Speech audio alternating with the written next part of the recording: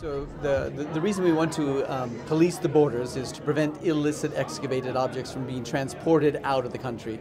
The illicit excavation destroys the archaeological record. We lose information about the archaeological circumstances of the find of the object. So we want to inhibit or prevent that kind of illicit activity. One way to do that is to prevent it from passing into an international commercial marketplace.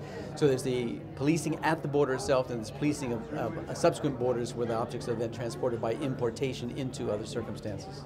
So there are objects that end up being out of the region, either legally or illegally, and then what's to do with these objects? How can we preserve at least the information they contain? How can we protect them with the prospect of their returning back to the region? So there need to be created safe harbor zones among scientific institutions like universities or museums where they can be preserved for the period of time until they can be returned to the jurisdiction of the state.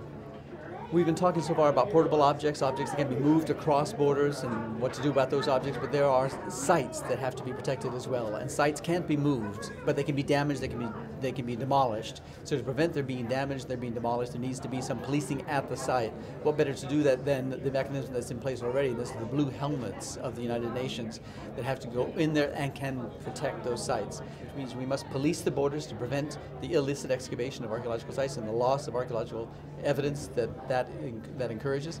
Second, we have to create the possibility of safe harbor zones where these objects that are outside the region can be kept until they can be returned safely to the region.